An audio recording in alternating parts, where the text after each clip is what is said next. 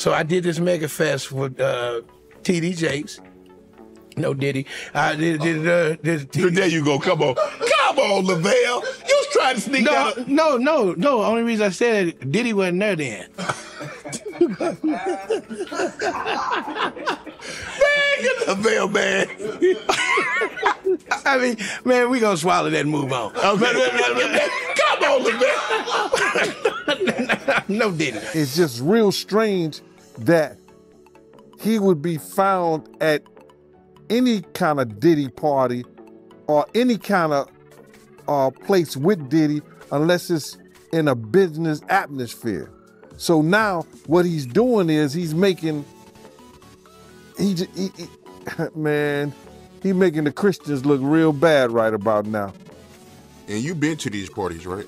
Oh yeah, I was there when he was doing the white parties in the Hamptons and the whole 9 yards. So I know what goes on at the parties. If, you know, they probably got a little bit more freakier, you know, as time went on, you know, because they got to the point whereas that they didn't even care. It used to be secretly, you know, where people used to go to, you know, separate rooms and different rooms, and they wasn't doing that out in the public, you know, so, but now they don't care. Many celebrities have recently spoken out about Bishop T.D. Jake's startling and rather scandalous links with music tycoon P. Diddy. We've all heard reports about them being a power couple at Diddy's infamous freight parties, right? And now, comedian Lavell Crawford, who we didn't expect to speak out, is throwing gasoline to the flames. That's right, Lavell is stepping into the spotlight to reveal his own thoughts on Pastor Jake's twisted relationship with Sean Diddy Combs. And trust me, it goes much deeper than a few visits to Diddy's estate.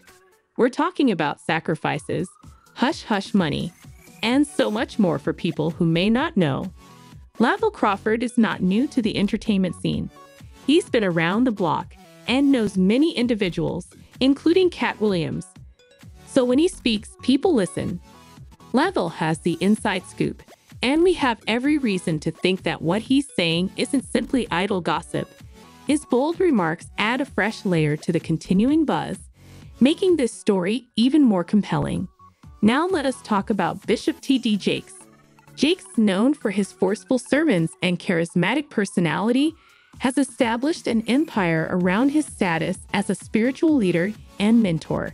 He has millions of followers who look up to him not only as a bishop, but also as a source of faith and inspiration. However, it appears there is more to the story than meets the eye. Behind the scenes, Jakes has been working hard to keep his relationship with P. Diddy a secret, worried that any public link with the music tycoon would tarnish his carefully cultivated image. With Lavell Crawford's recent words, Jake's greatest worries appear to be coming true. Lavell isn't holding back, and his revelations have created quite a stir. According to Lavell, T.D. Jakes and P. Diddy have deeper relationships than most people understand, and he isn't scared to bring them to light. Jake has scrambled to end the conversation, anxiously trying to maintain his appearance as a loyal bishop. The tension is apparent, and Jakes is allegedly outraged that Lavell is bringing it up now when he is trying to maintain his public persona. He's been doing everything he can to suppress the rumors and keep his relationship with P. Diddy a secret.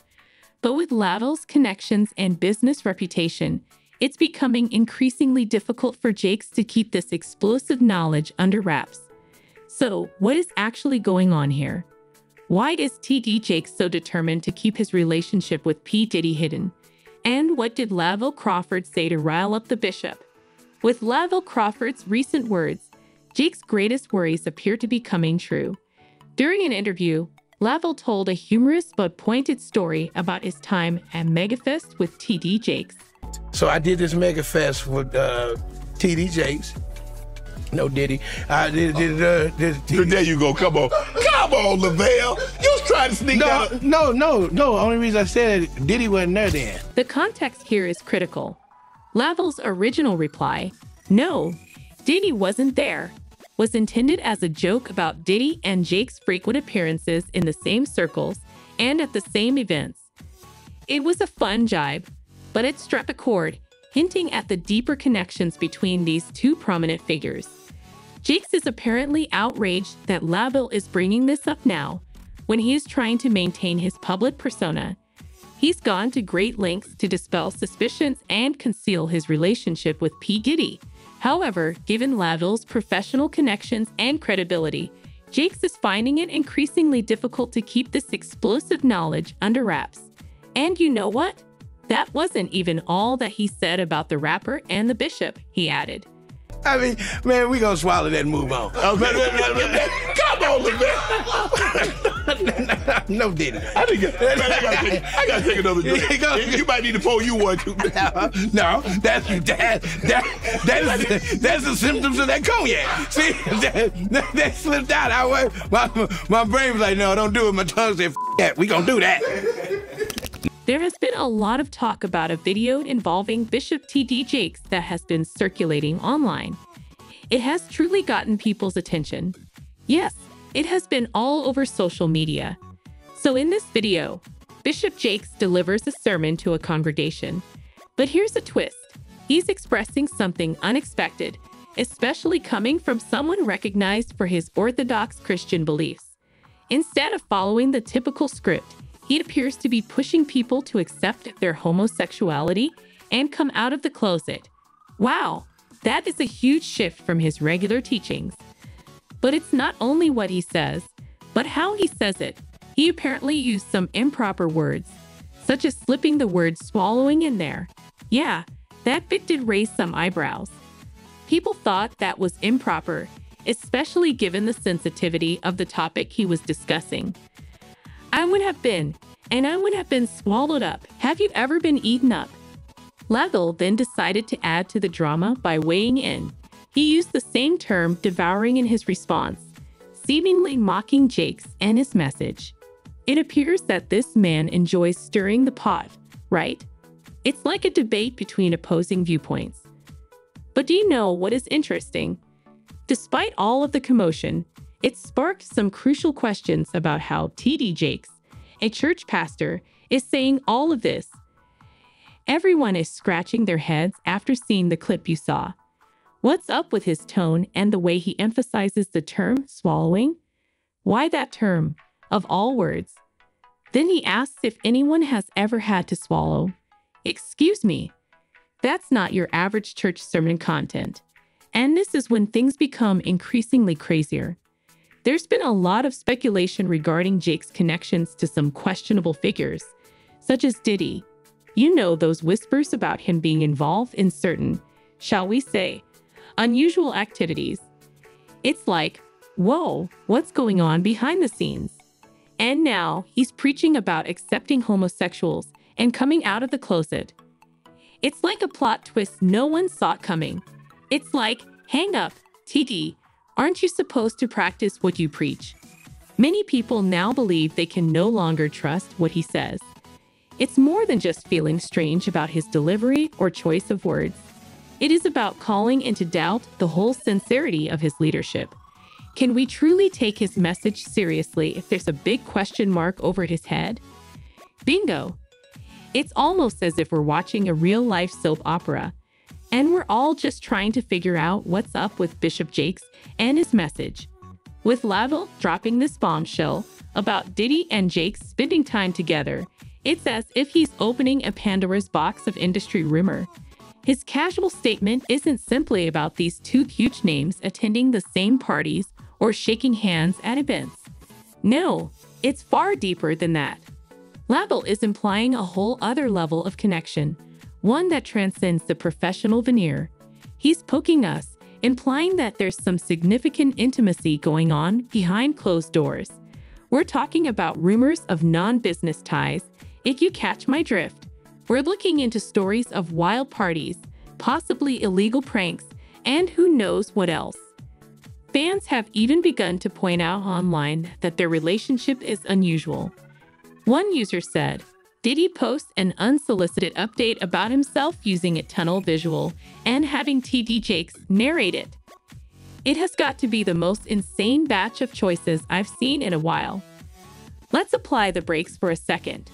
We must remember that this is all guesswork and hearsay, right? But wow, does it cast a light on the rumors that circulate in the glitz and glamour of the entertainment industry? Lavelle's words shocked fans and industry experts alike, stirring conversations and stoking gossip mills everywhere. It's a stark reminder of how blurry the line between fame, power, and personal lives can become in Hollywood. And Lavelle isn't the only one who blamed Jakes for this poor action. In April, the entertaining Monique took the stage in Louisville, Kentucky, armed with her typical wit and shameless comedy. She had her sights set on two huge names, Bishop T.D. Jakes and Tyler Perry. Monique was not one to avoid sensitive topics, and this night was no exception. During her passionate stand-up act, Monique decided to address Jake's recent sermon, in which Jake utilized the metaphor of coming out of the closet to encourage his congregation to accept their true selves. Now Monique being Monique, she took that metaphor and spun it in her own unique way, using her no-holds-barred style. Monique remarked, "How is this about sucking on the pulpit?" I'm like, "Yes, I have swallowed. Have you?" Yes, she got there, transforming Bishop Jake's metaphor into a bold punchline that had the audience laughing. It was classic Monique, breaking boundaries and generating headlines with her outspoken remarks. And you can guarantee that her response to T.D. Jake's sermon had people talking for days. This wasn't Monique's first time calling out figures in Hollywood and the entertainment industry. She's never been afraid to speak her opinion, especially when it comes to what she perceives as hypocrisy and unfair treatment in the profession. Her current performance was no exception. In reality, it appeared to be a continuation of the pattern. Even Gene Deal, Puffy's former security, agreed with the two comedians. Get right into it, man. How you feel about these rumors surrounding, Diddy and T.D. Jakes? Man, what I think about it is this, when I grew up in the church, the sinners was not supposed to have the same atmosphere with the saints. You have to be able to separate the two. So I'm looking at him as a saint going to a party that ain't nothing but sin. Drinking, maybe fornication, man on man, woman on woman, he on she, but maybe he there to lay some hands on somebody. Maybe he there to save some souls. I know he got a contract with Revolt, so I'm just like, it's just real strange that he would be found at any kind of Diddy party or any kind of place with Diddy unless it's in a business atmosphere. And why would a religious man like himself be at a party which ain't nothing but sin that's going on, bro? Whether it's drinking, maybe fornicating, maybe, like I said, men on men, women on women. It's hard to put in perspective unless he's involving himself what is actually going on at the parties. With so many people calling out the bishop, it appears that things may get a little tricky for him. They've been fairly hard on him lately, pun intended, because of this one lawsuit filed against Diddy. For those of you who don't grasp the connection between Diddy and the fake pious man, let me explain briefly. Sean Diddy Combs found himself in hot trouble after Rodney Lil Rod Jones, his former producer, filed a lawsuit against him. Jones apparently alleged that Diddy had a plan to utilize his relationship with the bishop to soften the blow of another lawsuit from Diddy's ex-girlfriend. The complaint, filed in February in New York, seeks a stunning $30 million in damages. Church leaders brought this to light, casting a significant light on the legal drama unfolding in the music mogul's life. With the lawsuit against him and the dramatic raids on his properties by federal authorities, it's no surprise that questions are being raised, particularly about his relationship with T.D. Jake. Aaron Dyer, Diddy's attorney, did not mince words, blasting the raids as a blatant overuse of military-level force and emphatically denying Diddy's guilt. Despite this legal upheaval, the spotlight has returned to Bishop Jakes and his suspected ties to the hip-hop entrepreneur. Let's go back to 2022, when a video appeared showing Jakes at a party held to commemorate Diddy's 53rd birthday in the city of Angels, Los Angeles. Naturally, this film did not go ignored. It sparked a flurry of curiosity regarding the nature of their connection. Was it all business, or is there more to it? As a director, executive producer, and pioneer of value-based films, Bishop Jakes, CEO of T.D. Jakes Entertainment, paid tribute to the former chairman of Revolt on his birthday. Derek Williams, executive vice president of T.D. Jakes Entertainment, spoke to the Christian Post about the video. Bishop Jakes was in Los Angeles for crucial business meetings, and we believed that making a quick appearance at the former chairman of Revolt's birthday party was the appropriate thing to do because Jakes' sermons are broadcast on the Revolt network. He stated, "We both met the family, and Bishop Jakes taped a little birthday video before leaving to attend our other scheduled engagements. Any accusation to the contrary is completely unfounded, unverified, and false." Williams continued, "Their connection extends even farther. In a notable move in 2021, Sean Diddy Combs made waves by unveiling a new weekly series featuring none other than Jakes, slated to air on Revolt TV, the media firm he runs. Bishop Jakes himself expressed enthusiasm for the collaboration, emphasizing its potential to reach a younger audience.